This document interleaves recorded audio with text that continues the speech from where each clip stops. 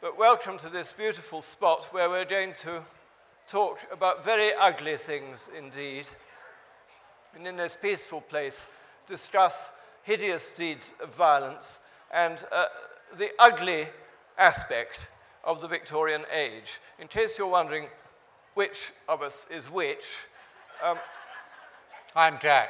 He's Jack and I'm the Ripper. But I'm the one who wrote about the Victorians, and I'm called A.N. Wilson, and he's the one that we're actually come to listen to today. He's called Bruce Robinson. If your household is like mine, his most famous film, With Nail and Isle, has become part of your inner furniture, and you probably know whole scenes of it by heart. But he's an actor, he's a filmmaker of genius, and he's also an absolutely wonderful historian, as is witnessed by this very heavy book, shows how strong I am to be able to hold it up. They all love Jack. Some of you might be ripperologists, as they say in the trade, but there are others probably here today who don't actually remember or even know the story of the Whitechapel murders, which the first of which was, I think I'm right in saying, September 1888, isn't that right? Correct. So, Bruce, if you can just take us through what people were hearing about in London in 1888, coming out of the East End, and tell us also a little bit about London, which in its West End was the richest city in the world, and in the East End, where these horrible crimes took place, was a place of appalling poverty and misery. That is also correct. Yeah, hi everyone. It was London in 1888 was bar none the richest city in the world, and as Andrew's just said, in the East End of it was the poorest city in the world.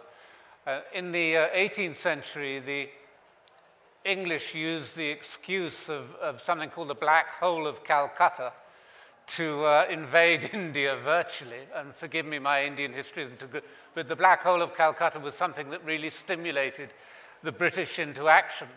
But if they'd wanted black holes, they could have got on a bus, a penny bus ride into the East End of London and found as many black holes as they'd wanted, because there were people living there 20, 30 to a room with sewerage seeping up through the floorboards.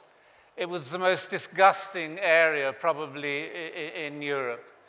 Cut to the West End of London, which was, as just been said, the richest area.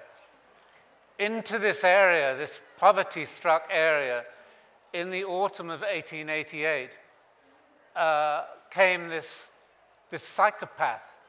He was, in a way, the first of his kind, or rather, he was the first of his kind in this historical time, because a lot of new things were happening. We were seeing the beginning of trade unionism, the beginning of republicanism, the desire, we were seeing an educated populace. The beginning of the telephone in 1888, for example. You could telephone to Paris from London. In 1888, an event that was taking place in the East End of London would be on the front page next morning of the New York Times or the Los Angeles Times. So the telegraph, the telephone, education, mass media coincided with this psychopath. So it was possible, in other words, to become a celebrity criminal, which is partly what you're talking about. That's exactly and right. A lot of these, as we know now, a lot of these serial killers, a motivation for it, apart from the extraordinary psychopathic desire to cause pain and misery to their fellow human beings, is to have fame and notoriety. That's right. They like it. They love it, as a matter of fact. And this guy really adored it. And so just a thumbnail of what he did.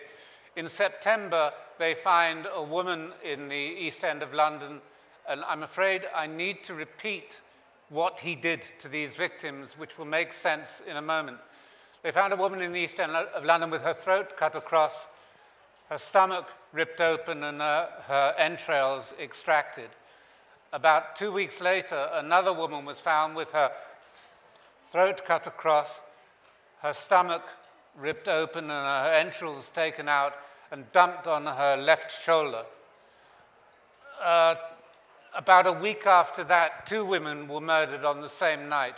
The first one, Elizabeth Stride, had her throat cut across, but he was disturbed, the murderer, and he left the area. He had a costermonger coming along That's the dark right. alley, didn't he? He was disturbed by a guy arriving with his horse and cart in this darkness, and he had to run for it, or walk for it rather, and he walked from the East End of London into the City of London, where he ran into another little sweetheart, Catherine Eddowes, who he took into a place called Mitre Square, and he really went to town on her.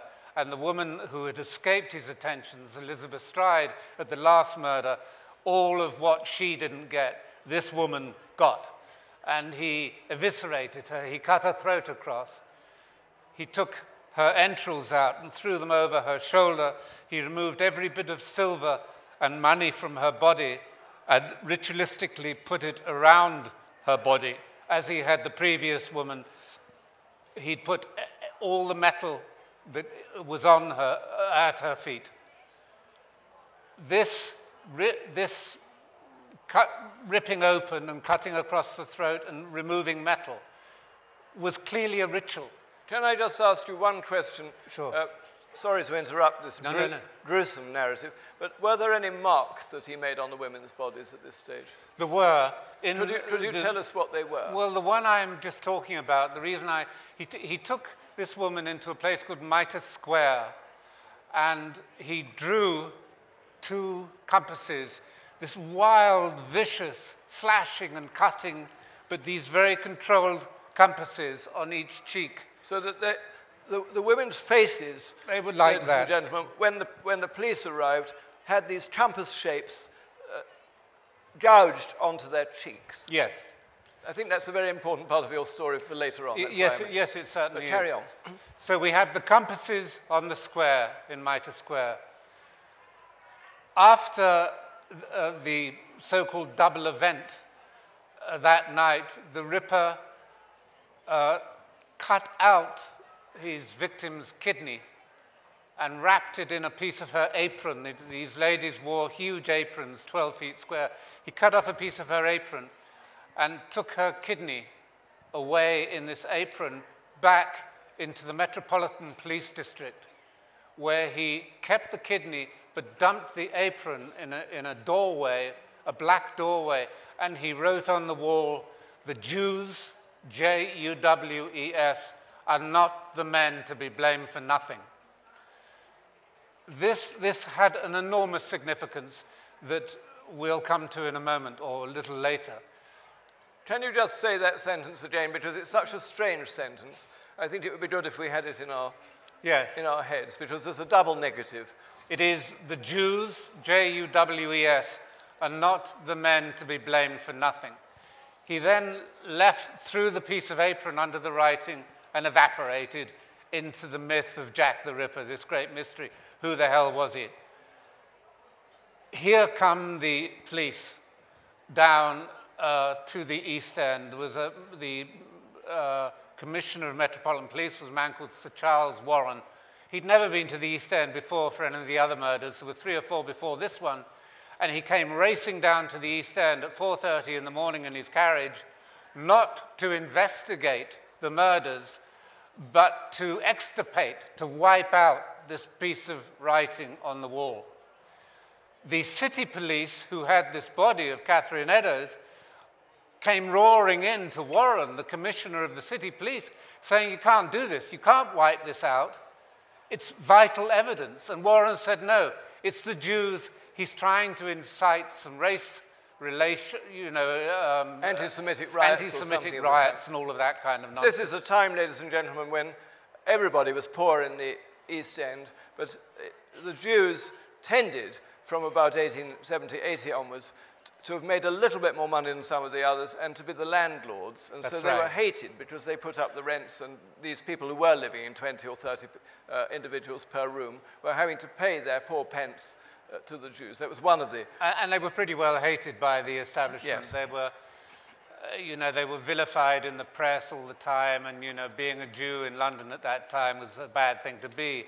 So the police were trying to unload these crimes onto the Jewish community. So the Jews are not the men to be blamed for nothing. It was rather easy for Sir Charles Warren to say this is an anti-Semitic piece of scribble and it's got to be washed out. The city police were also there saying, no, we must photograph this very important piece of evidence. And an argument took place for half an hour between the City of London Police and the Metropolitan Police.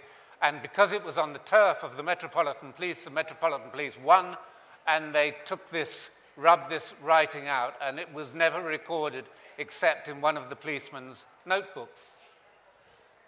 3 weeks later, there was another, the most dreadful murder of them all to date. And this was the first and only one that actually took place inside a room.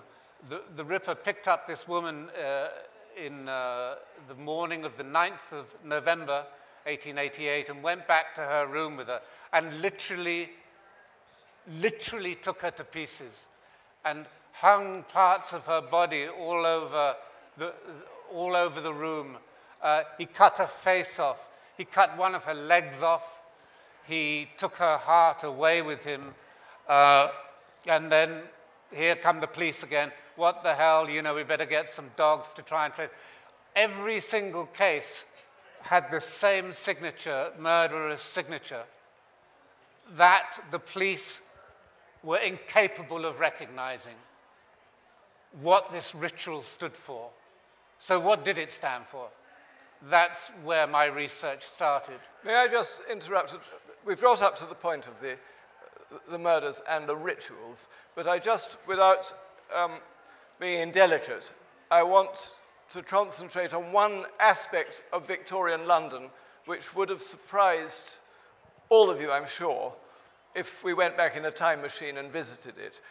If you just see Victorian London through the eyes of two foreign visitors, if I may just very quickly say, both from Russia and both novelists, when Dostoevsky went to London, the thing which first struck him and which absolutely appalled him, although of course he'd seen the great Russian cities of St. Petersburg and Moscow, was the number of women selling their bodies on the streets of London. Yeah. And as he came into this isn't just in the poor districts, as he came down the Haymarket where there were splendid theatres and bright lights, and it's only a step away from Leicester Square, where in those days it was far less sordid and messy than it is now, and then Pall Mall and all these wonderful great streets with the gentlemen's clubs.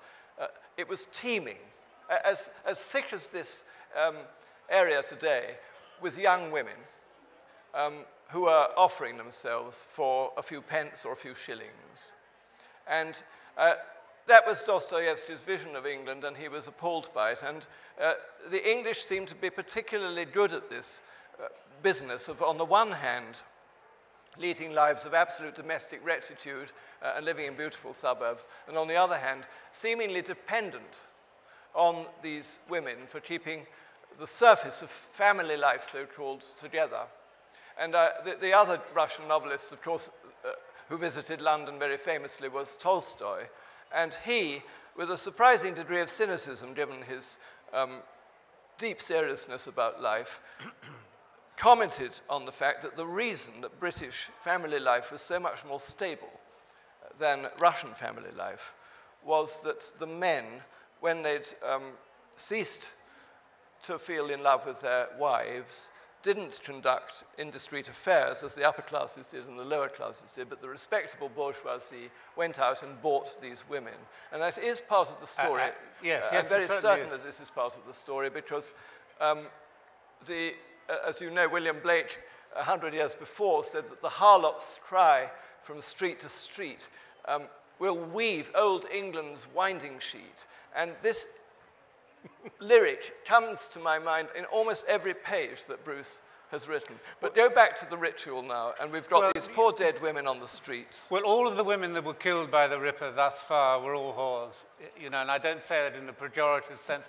They were fourpenny prostitutes. They'd go out and screw against a wall for 4 pennies to hire a bed to sleep in. There were 48,000 estimated active prostitutes in London's East End. You can imagine that. I mean, it's quite phenomenal. What Andrew's just said, every other lady there, because of the poverty of their time, had nothing to sell but themselves, you know, and for the price of a cup of tea. This was a time when Victorian period, when British hypocrisy, which is still very much with us, was at its apogee. This was the most hypocritic nation on earth. One of the things that they were very fond of saying was, oh, Jack the Ripper couldn't possibly be an Englishman. It has to be a foreigner. It's probably an Itai. It's almost certainly a Jew. It was a time when the British were killing hundreds of thousands of foreigners all over the world, but it couldn't have been an Englishman, but it was one.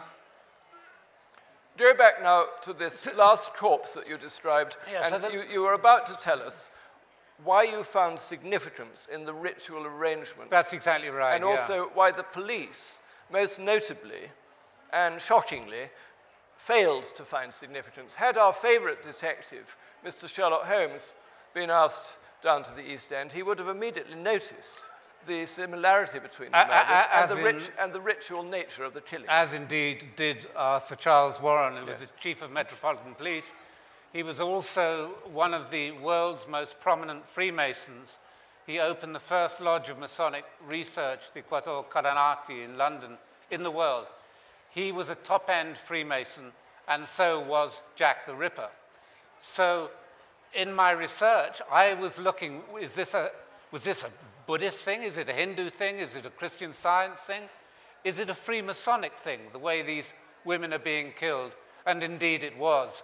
We go back to the Freemasonic ritual of my throat being cut across if I reveal Masonic secrets, my entrails being hauled out and thrown over my shoulder, my body cut in two and left outside the city gates, and all my silver and jewelry taken from my body.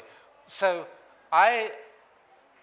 this was a lot. It took 15 years to write this book, and it took me 6-7 months before I realized what these police were looking at. So now I had like a little root coming out of the ground that I knew that the Ripper was either a Freemason or pretending to be a Freemason. Added to which, remember, ladies and gentlemen, the V's. These. The compasses of the architect were put on the face. The archetypal Masonic sign is the compasses on the square. He took this woman to Mitre Square and cut the compasses in her face. So any Freemason would recognize this symbolism instantly. Warren and all his team of senior detectives were all in the Freemasonic movement, all of them. They couldn't see the masonry.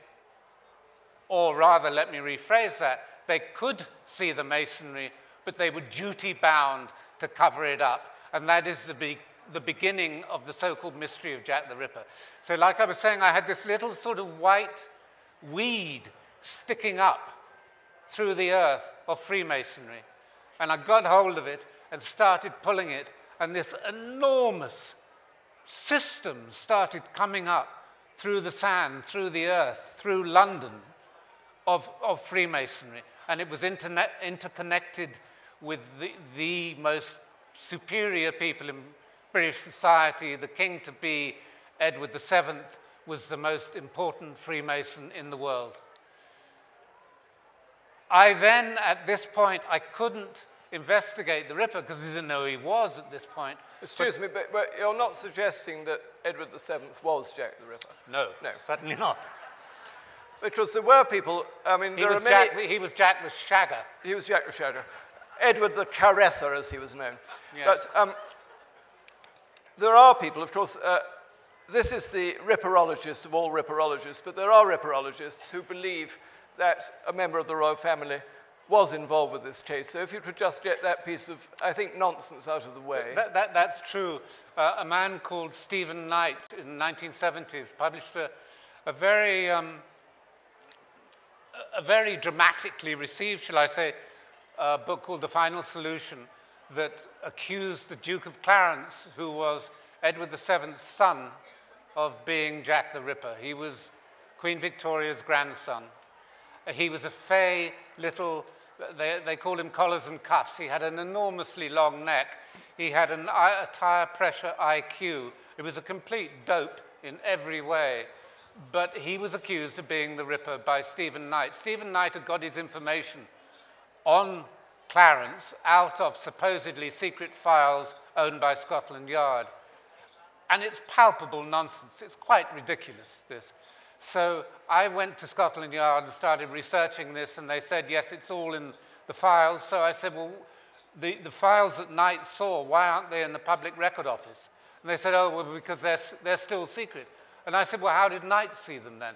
It was just, oh, the man over here, you know, was talking to the man over there type of stuff. It was all bollocks. So I didn't mean to say bollocks, but I have sort of said it again. Never mind. You're absolved. Sorry, I'm absolved from saying that. It was all rubbish. So I wanted to know where this ridiculous myth had come from about the Duke of Clarence, and I started to research that.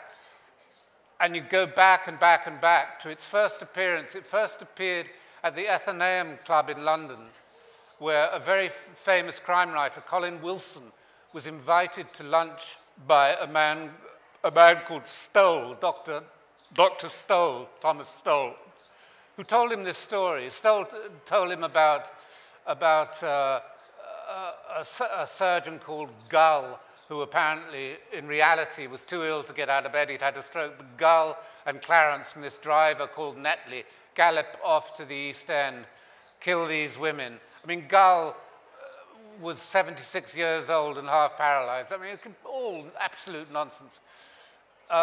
Colin Wilson didn't buy this story at all and said, I don't want anything to do with it. So Stowell then published it in a book in Paris in 1962, came out in French. That didn't take off either. And then he published the story again in The Criminologist, which is a true crime magazine in London, where it gained some traction. And the Sunday Times of London said, oh, did the Ripper have royal blood? As soon as the Sunday Times published this article, Stowell wrote to the Times and said, I never said that. This is ridiculous, even though it was in print in The Criminologist. So I started going after this Dr. Stowell guy. Who was he? Well, what he was a very, very senior Freemason.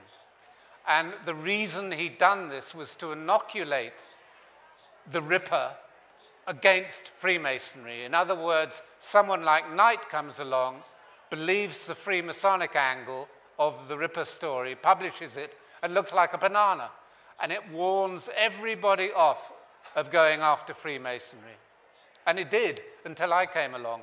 You know, anyone who said that the Ripper had anything to do with Freemasonry was laughed at, and still is laughed at. I mean, the Freemasons went after this guy, Stephen Knight, in the most vicious and nasty way because they were on safe ground. They knew he was wrong.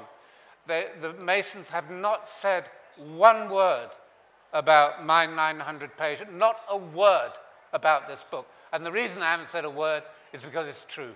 Well, obviously, the book presumably was published not only in Britain but in America, I imagine. Yes. And I imagine had great success there. I have to be cautious. You have to be cautious. I do. I genuinely do. I've been told to be. So you mustn't say anything. I mustn't say anything. Did you get a lot of good reviews in America? One. I got one review.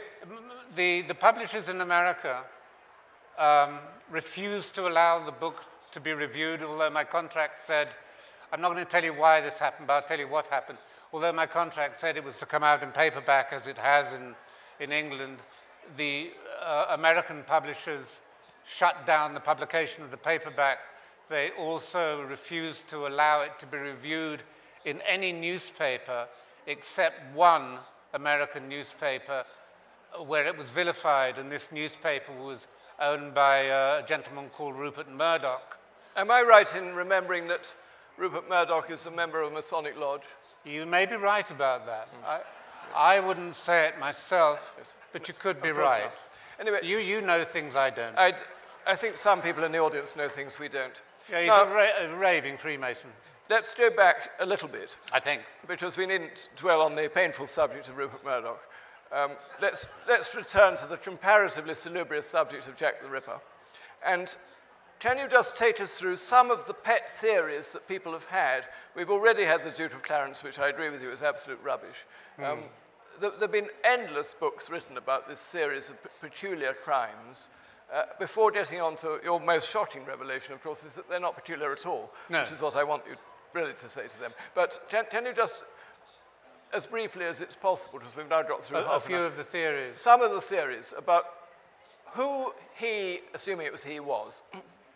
Well, I mean, it's been everybody, Butcher, Baker, Candlestick Maker, down to Lewis Carroll, who wrote Alice in Wonderland. Anyone, basically, who went into the East End in 1888 has been picked on as a Jack the Ripper candidate. Most of these books I discovered in my research, they're written by people who nominate themselves as Ripperologists. But I rename them Freemasologists, because I started researching them, and they're all bloody Freemasons. And so they're saying, let's put this cardboard armor up here, and someone will knock that down, and here up pops another one, you know, and he's an expert on Jack. They know bugger all about it, except the ones... There you go, Jane. Oh, I said bugger. I didn't mean to say bugger. I did beg your pardon. Ladies and gentlemen, block your ears. They know very little about it, but anyway, carry on. I'm sort of quite well known in my own country for swearing a bit. And every time I ever talk on the BBC, they say that absolutely you can't swear. And I try not to very much. It's actually cramping my style a bit. No, it's not.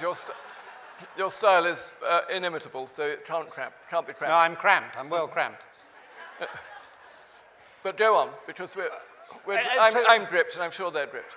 So all of these Freemasologists keep coming up. You know, my grandfather was a surgeon at London Hospital, and we found his knives in the attic. He must have been Jack the Ripper. So here we go, and then there's another book out, and there's a bit more camouflage.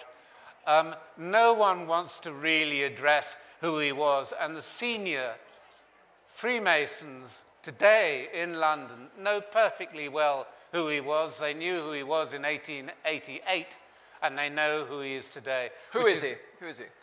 He's a man called Michael Maybrick. This is the most extraordinary part of the story. Michael Maybrick, who nobody now has ever heard of, was the most famous singer-composer of the 19th century.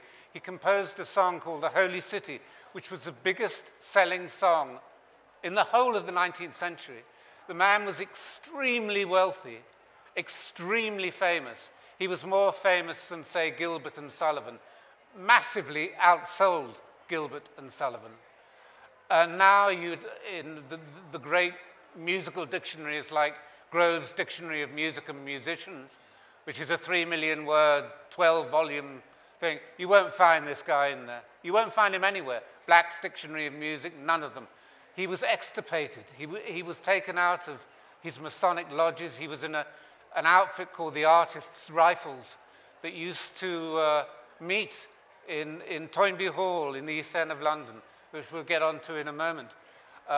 Everything about him, he was a prominent member of the Arts Club. He was a member of the Athenaeum, where indeed the director, the commissioner of Metropolitan Police, was actually a club member with him. He was a member of the Savage Club, where the commissioner of Metropolitan Police was also a member. He was right bang smack in the middle of the establishment, this guy. As a matter of fact, he was in the same Masonic lodge as the king-to-be, Edward VII, who was then the Prince of Wales. He was in there. He was like one of us. Are you saying to us that these people suspected him, not just a Mason, but him, of being Jack the Ripper? Not quite at this point. No. Not quite at this point. But the other thing that the Ripper did, and all these Ripperologists will tell you that all the letters that Jack the Ripper sent into the police, he taunted the police constantly. He called what he did his funny little game. They will tell you that they're all forgeries, they're fakes, they're nitwits sending in letters to harass and hassle the police. That must, to be fair to the police, that must often happen when there's a crime. I mean, we know when the so-called Yorkshire Ripper was murdering women all over Yorkshire 30 years ago, there were hoaxers who thought it would be amusing to send in these letters to the police. Indeed, they did, the tape. But hoaxers can't send in random letters from all over the country with the same joke on the front, because he used to write on these letters, sometimes in beautiful copperplate, sometimes in sort of Neanderthal scrawl, on Her Majesty's service, on these envelopes. Now, how would a hoaxer joking in Edinburgh be able to replicate what a hoaxer joking in Bristol was doing? And this was the reason they were allowed to say they were hoaxes, because how could one person be sending these letters from all over the country? Today we would say, oh, well, maybe he's an airplane pilot, maybe he's a long-distance lorry driver and he's getting into a new town and sending them.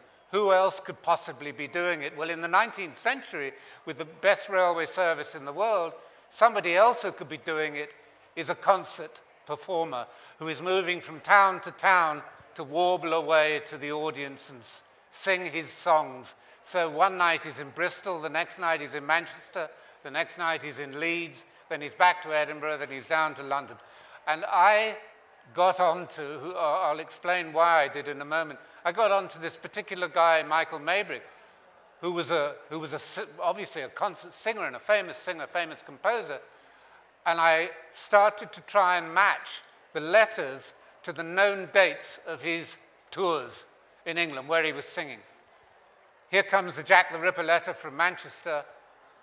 Michael Maybrick was singing in Manchester that night. Here comes one in Bristol. Michael Maybrick was singing in Bristol. And it became really quite startling. That was the moment in your book where I'd been thinking of, steady on, this is a conspiracy theory, it's going a little bit nutty, quite honestly. And then when you got to that point, I was convinced. Sure. Because I couldn't see any particular reason why a hoaxer would be in the same place as Michael Maybrick at the same time. The other thing about it, of course, is that not only were these hoaxers using the same joke on the envelope, they were also talking about the same thing, because these hoaxers didn't live in the cities they were writing from. They would say things like, I've arrived in the slogging town of Birmingham, but I'm off to Bradford tomorrow. And then you get a letter from Bradford saying, here in Bradford, everything's pretty dull. I might kill a couple of women.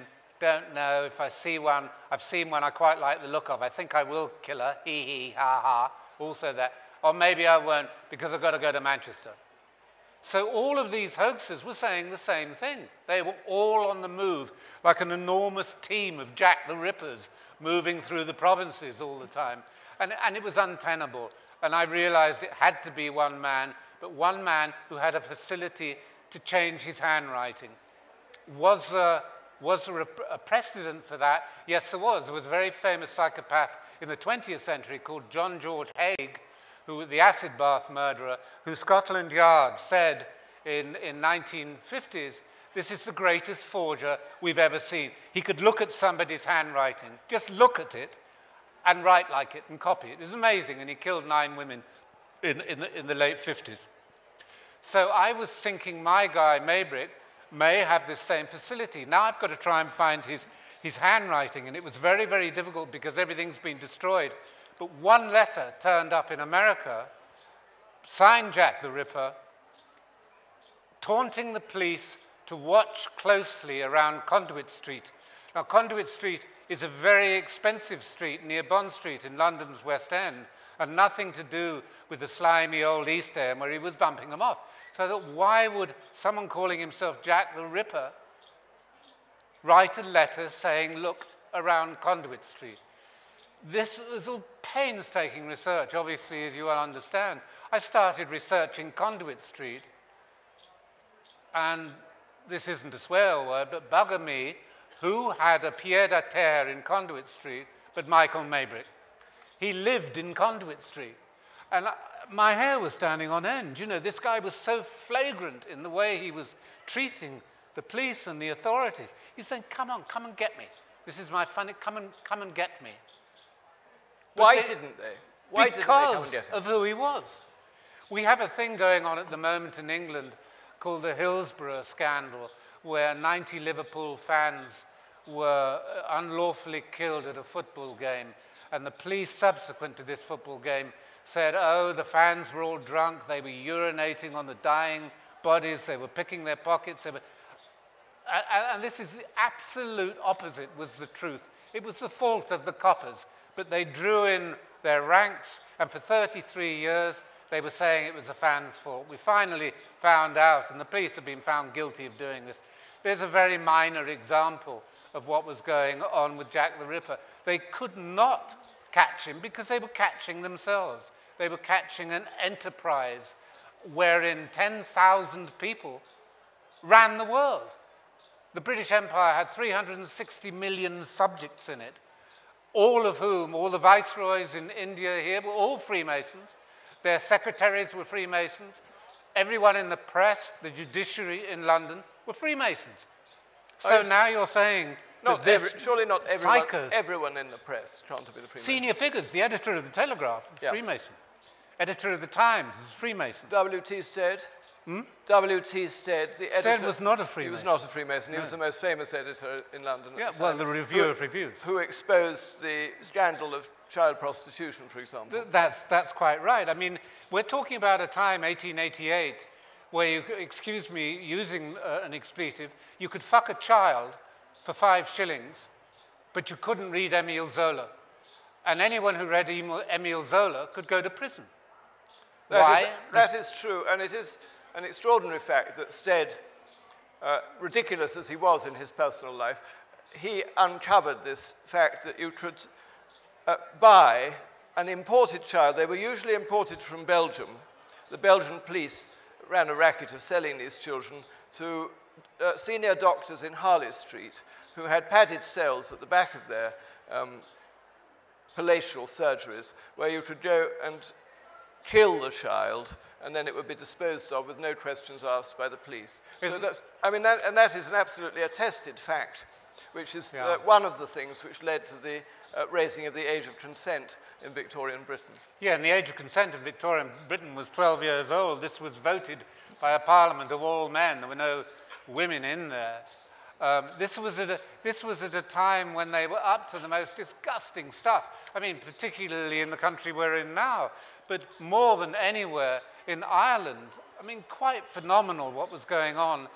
There was the Republican leader of Ireland, I just do this in 2 sentences, was a man called Parnell, and Parnell was trying to cut free from the British as India was 90 years later. He was trying for home rule. He wanted his own parliament in Ireland and for the Irish to govern themselves. The head of Metropolitan Police in London, CID, was a man called Sir Robert Anderson. And in 1887 and 1888, these articles were appearing in the Times newspaper called Parnellism and Crime and Behind the Scenes in America. These were serialized in the Times newspaper. Here comes Sir Robert Anderson and says, these are disgusting crimes. Here is Parnell associated with terrorists blowing up the English, killing the English Viceroy, Cavendish in the Phoenix Park, very famous murder. This man, Parnell, is a disgrace. How dare he even conceive of ruling Ireland when he writes this stuff and does this stuff? It finally transpired that the person who had written all this shit in the Times was the head of the Metropolitan Police, Sir Robert Anderson. So he was trying to prosecute Parnell for that he had created. That's how corrupt this particular area of Victorian society was. Now, I want you to go on a bit because if you can stand it, ladies and gentlemen, without your stomachs turning over, I want you to be able to participate in this and ask some questions. But before we do that, I want you to explain to us, Bruce, first of all, at what stage you think the police actually really knew it was Maybrick. And secondly, we only know, those of us who haven't read your book, we only know of the named victims of the so-called Jack the Ripper murders. But in this book, you actually contend he probably killed, how many do you think? Over 30 people. They considered correctly, by the way, the authorities of the day, that if we keep these murders in the East End of London, where all the dross lives, nobody's going to get too excited about it. if the Ripper was moving out into the West End and putting the daughters and wives of rich people on the mortuary slab, we've got a problem. But while he's operating in the East End, if we can keep him in the East End, nobody's going to care too much. And that was the truth of it. You know, 2,000 children in Africa will probably die today for filthy water, mosquitoes. We don't really hear that kind of news too much. And the East End was a different country, a different world to the West End. And presumably, I hope this isn't cod psychology, but presumably the shame felt by bourgeois, respectable England, all of whom knew that most of the things we've said today are true, actually hated these women. Yes, they did. They needed to hate them, rather as crypto-homosexuals hate homosexuals and go and kill them. Men who were using these women to preserve the respectability of their family lives wanted them dead, really. There were letters to the Times newspaper where this vicious psychopath was referred to as a genius. He was a genius getting rid of the riffraff. And these were serious letters from serious people writing into the Telegraph and the Times and various other right-wing newspapers. And just in brackets, I've been writing about Charles Darwin for the last few years. Anyone who's actually read his book, The Descent of Man, which turns into the most appalling rant against the lower classes, and in particular the Irish and the Jews in the cities of Victorian England, it was his dream, and even more that of his cousin, Francis Galton, who invented the science of eugenics, that these people would eventually be eliminated altogether. Yeah, so taken out. Darwin and Galton and the Darwinians had this vision of a world which was pure and which could be free of these disgusting people. That's right. Anyway, just go back to your thing. And just apropos of that, it must never be forgotten the horror of the concentration camp was an English invention. They invented it in South Africa in the Boer War. They couldn't beat the Boers, so they grabbed the women and children. That's true, but it doesn't actually have anything to do with Jack the Ripper. I know it doesn't. I'm sorry, I'm not advancing it. Let's get back to I'm just saying that they were such pricks. Just that we've only got about 20 minutes left. If we get onto the Boer War, we'll be here till Thursday. I wouldn't mind getting onto the Boer War. No, I'd love it too, but it's a different movie. All right. So where was I at last time? Where were you? I can't remember. Well, we've got all these dead bodies.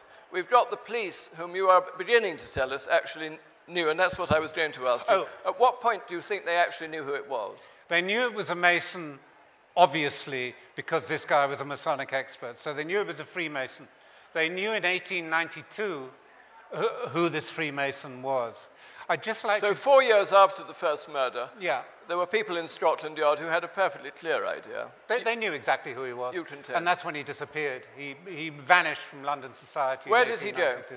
He went to the Isle of Wight, where... It's a very good place to disappear. Queen Victoria had the same idea about 50 years before. And he was a pal of hers.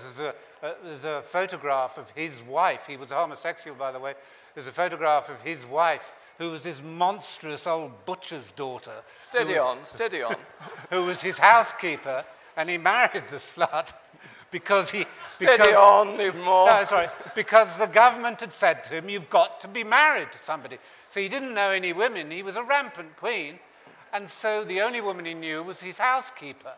And he went off to the Isle of Wight and married her, and she used to ride around in the carriage, and he'd walk behind. He wouldn't even get in the bloody carriage with her because he hated her so much. There's probably no room if you're ungallant enough to have told us. But anyway... let me just explain how I got on to the Ripper, shall I? Yes, do. Being this guy, and Please then we'll come back to the 1892. Please do, and then I think our audience might like a word too. But get on to the Ripper. In 1991, in Liverpool, there was a journal discovered that ridiculously was called The Diary of Jack the Ripper, and it was published as complete nonsense, and subsequent to that, people are saying, oh, it's a forgery, or no, it's real, but if it is real, who wrote it? And this Liverpool cotton merchant called James Maybrick was the man who was figured to have written this book, who was murdered by his wife, apparently Mrs. Maybrick, in the spring of 1889. This, by the way, for those of you who have more wholesome minds than either of us and therefore don't read true crime all the time, this was a very, very famous murder case in late Victorian England. That's right, it was. She was supposed to have bumped him off with arsenic, but he was an arsenic addict, by the way, her husband. It would be like giving an alcoholic a teaspoon of gin to try and kill them. He'd have, if she tried to kill him with arsenic, he'd have swallowed the lot and said, got any more. He was literally that addicted to it. So I started looking at this guy. Why, rather as I was talking about earlier with the Duke of Clarence, why is this associated with Jack the Ripper? So but why she, Mrs. Maybrick was found guilty in the trial. Mrs. Maybrick was sent to jail for 15 years. Yes, exactly. But carry on. Mr. Maybrick was actually murdered by his brother, a man called Michael Maybrick, who was Jack the Ripper. And he took great delight with his Masonic friends, a Masonic judge who actually wrote Indian law. He was here, his name was Fitzjames Stevens. And he came out here, he was an opium addict, and he wrote modern English law in the 19th century for everyone to obey, this complete bigoted bastard.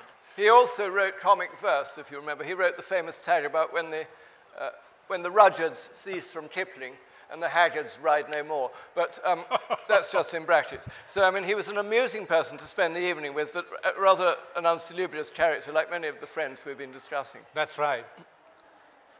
He, incidentally, his son was the Duke of Clarence's lover. I mean, dig that. Homosexuality was absolutely verboten in Victorian England, and he was sending people to prison for 12 years for being a homosexual, and his son was going to bed with the Duke of Clarence. With the Duke of Clarence. I mean, try and get your head around that, because I can't get my head around it. It's perfectly ridiculous. But anyway, so this guy, James Maybrick, was accused of being Jack the Ripper, and everybody said, it couldn't be him, it's not, blah, blah. What have we got, 3? No, we must give them a bit of a chance, but just finish your sentence. I'll just finish the sentence. Then we're going to ask for some questions, ladies and gentlemen, if there are any. But to be Jack the Ripper, James Maybrick would have had to have been a Freemason. He wasn't. And I searched and searched and searched, and finally found out that James Maybrick was indeed a Freemason, and he had been extirpated from his masonry in exactly the same way as Michael Maybrick had been extirpated. It's so long and complex, this, that I can't do it in 30 seconds when I'm having my ass kicked off the stage. No, no part of your body at the moment is being kicked anywhere. It's simply it's being squeezed. It's simply that we want the lungs of the audience to be exercised, and they might ask you some question about an aspect we haven't yet covered. But before you ask the question, I do emphasize this is an absolutely wonderful read. I can't read what it says on the front page because we banned swearing, but the Guardian newspaper says it's a bloody good read. Who's going to ask Bruce a question? There are hands roaring to the air. It's like a Nuremberg rally now, but what about that lady there with a blue, yes? Hi. So based on the story that he's a Freemason and he goes on to kill, and he's a serial killer. So is this sort of a proof on my personal perception that there may be a link between religion and psychopathy? Between Freemasonry and psychopathy? No, between religion. Is there a link between... I think what you're asking is, are psychopaths by temperament naturally religious?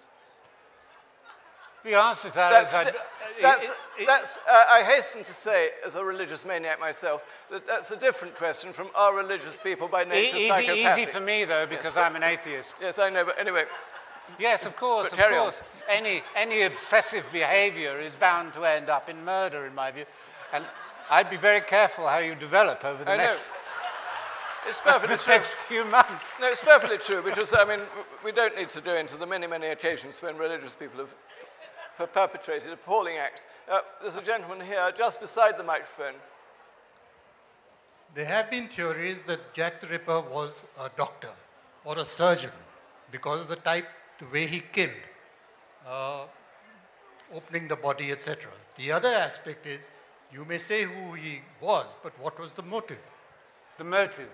Motive is extremely difficult. The reason he chose the lowest of the low, of the scum of the earth, as he perceived them, of these prostitutes in the East End of the London, he wanted sex as filthy and as low as it could get, because his ultimate victim was the wife of his brother, who he hated with an intensity that is almost the intensity of a psychopath.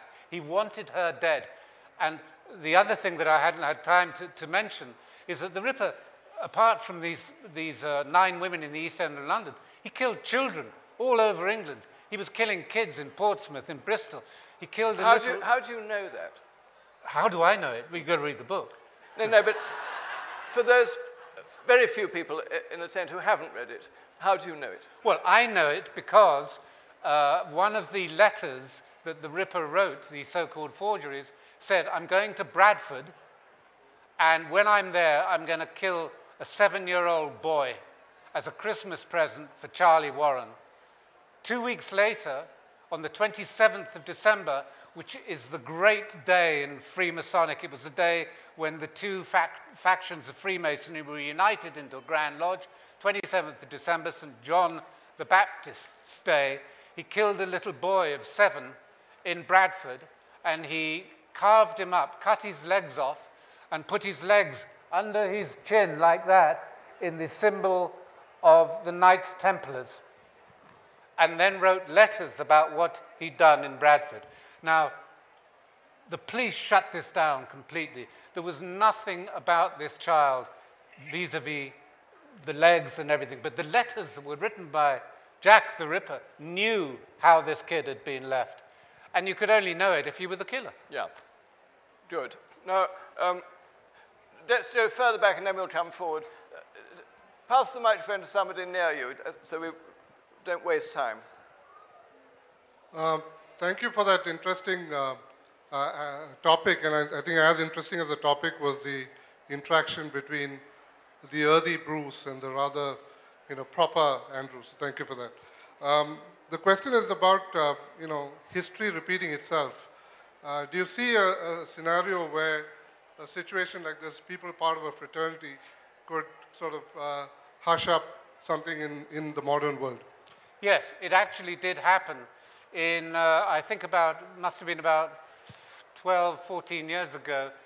A man went nuts in Scotland, in Dunblane, and he shot dead 13 children in an infant school. His name was Hamilton. This man, Hamilton, was recommended, had a firearms certificate, and the police in Strathclyde had said to the chief constable, he mustn't have one. Firstly, he's a paedophile. Secondly, he's an unstable man. He's the last guy who should have a weapon. The chief constable of Strathclyde said, no, overruled, twice, overruled. The guy who shot the kids was a Freemason, and he was in the same Masonic lodge as the chief constable of Strathclyde, who later committed suicide, by the way. So there you had 13 children being murdered, and the Masonic connection shut up. I actually wrote a letter to the Guardian newspaper in London about this, and they published it in the paper. And the reason I wrote the letter was because the judge who was conducting the inquiry into this put a thing called a 100-year rule on the case. In other words, you weren't allowed to find out what the mechanics of this case were for 100 years. But because I target shoot with a pistol, I'm a friend of the retired chief constable of Powys Police in Wales, and he told me the whole story. It's a Masonic cover-up. There's the answer. The lady here was Reid, formerly of the BBC of the World Service, if I may tell you. Now a great writer. But not speaking in that capacity. No. Thank you for that thrilling account. There's a troublesome aspect, though, of the myth around Jack the Ripper, and it's almost the kind of the glamorization of the extraordinary violence that he perpetuated on women's bodies, and it's very troublesome, and I wonder how you avoided being complicit in that almost voyeurism. It was very difficult. I try and leave the murders alone. I mean, you will find Ripperology books that'll devote whole chapters to, they're called Dark Annie, was Alice Chapman. It is immaterial who these women were. I call them, I'm sorry, I call them C's in the book because that's what he thought they were. They were just, you know. Anyone, whoever the victim was of this type of serial killer, it's immaterial what they did yesterday, who they were married to, whether they had children. They were opportunistic hits. If you ran into him, you were unlucky, and you were also dead. There's a gentleman in a similar position in a pink shirt, or pinkish shirt, waving a newspaper. And then we're going to go over this side because we've been favoring. So I'd like to know if there are any specific peculiarities about the physical traits of Jack the Ripper, and are there any criminological studies based on that character? Well, a psychopath or a sociopath, as they're more likely called now, are usually of very high intelligence, very, very charming. One of the greatest serial killers in America was a guy called Bundy. I don't know if you've ever heard of him. This guy was a lawyer. He was rapidly becoming elevated inside the Republican Party. He jumped into a river in Seattle to save a drowning child. He was one of the most vicious killers, serial killers, killed 36 women at least in the United States. He was as smart as a button. He had an IQ level in about 170, not far off genius level. This guy we're talking about, my man, my candidate, was one of the most charming men you will ever meet. He was incredibly talented, incredibly wealthy, and incredibly dangerous. Let's have one more question from over here, and then I'm afraid, ladies and gentlemen, the time is running out. You've made such a compelling case that you found Jack the Ripper. And I just wondered if you think that today, we heard about the conspiracy theories at the time that kept it quiet. To what extent is there still a conspiracy theory today that hasn't perhaps given the kind of publicity that we might expect to your findings? Have you heard of the Chilcot inquiry into the war in Iraq? Nobody has been held responsible for the death of 600,000 Iraqis. Tony Blair, together with his pal George Bush, pulled the cork on the Middle East. And how it works in England, this is what they do. They say, you ask them a question, the authorities, and they say, we can't answer that question, we're going to have a full inquiry, so we can't answer the question. Then they have the bullshit inquiry, and then you ask the question again, and they say, we can't answer that question, we had a full inquiry. And that's how it works in England. Chilcot should have named names. He should have found people guilty. In Nuremberg at the end of the Second World War, we hanged Nazis, war criminals, for doing what Bush and Blair did in the middle. They pulled the cork on it. They flooded the whole of Europe with refugees, which has animated the hard right wing in Europe, in France and in England, and now we've got bloody Brexit. So you can say that Blair, in some ways, subliminally was responsible for this ridiculous prime minister we now have. Nobody's voted for these bloody buffoons. Anyway, sorry, forgive me. I'm going off on one now. We've reached the witching hour before he's got on I'm just getting going now. Our unfortunate political leaders back in Blighty. And it's 13:29, so I think it only remains for me to say that we've travelled a very, very long way from the alleys of Whitechapel in 1888 to the misfortunes of the residents of number 10 Downing Street in London at the moment. And we wish the inhabitants of Downing Street, whatever we think of their capabilities, a safe journey home. We hope they won't encounter anybody such as is described in this book. Or me. Or you. You'd be even more dangerous. But Bruce, thank you so much. We were all on the edge of our seats.